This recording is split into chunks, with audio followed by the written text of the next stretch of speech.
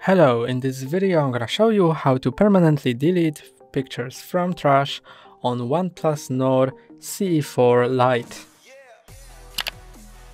To permanently remove pictures, first go to Photos app, then delete a photo.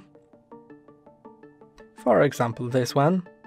Press on delete, delete, and then the picture isn't yet removed permanently.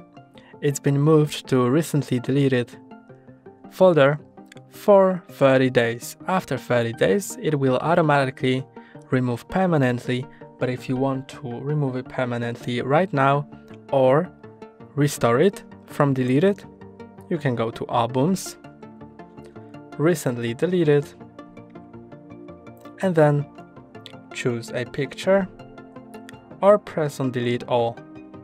I'll choose a picture and I can delete it or restore it. After I press delete, it will be permanently deleted from my device, and if I would press restore, it will be restored and not deleted from my device. That's all for today. Don't forget to like and subscribe. See you next time.